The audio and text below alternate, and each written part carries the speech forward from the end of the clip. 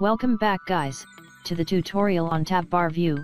In this tutorial we will see, how to get tab view, like this. You may have seen this in most apps.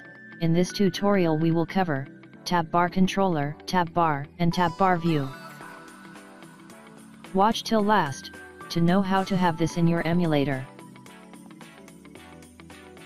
Before going into the video, make sure to hit the subscribe button, and the bell icon for immediate update.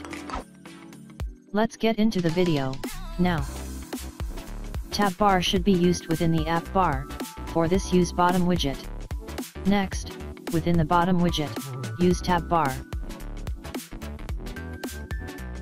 TabBar takes a list of tabs.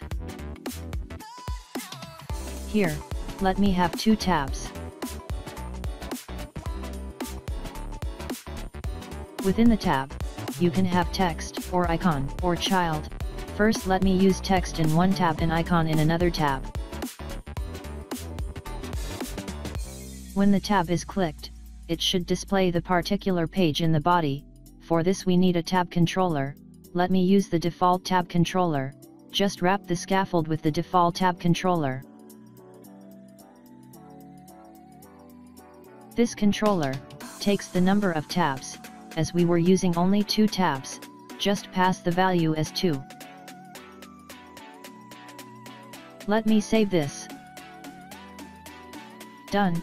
Here you can see the text in one tab, and the icon in another tab. Next, let me code for the body, when the particular tab is clicked. For the body use TabBar View, so when the first tab is clicked, the first one in the TabBar View is displayed. This is done by the controller. Instead of coding inside this, let me have it as a separate one for each tab. Instead of container, let me have it as card and add some icons in it.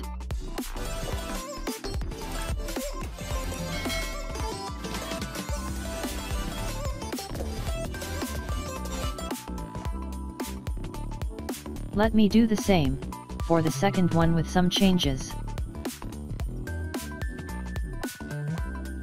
Within the TabBar View, let me list them both.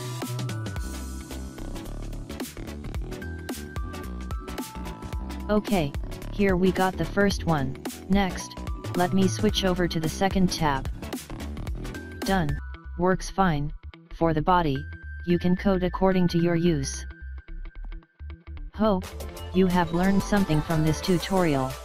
Make sure to hit like, and subscribe to our channel, for more Flutter videos. Thank you.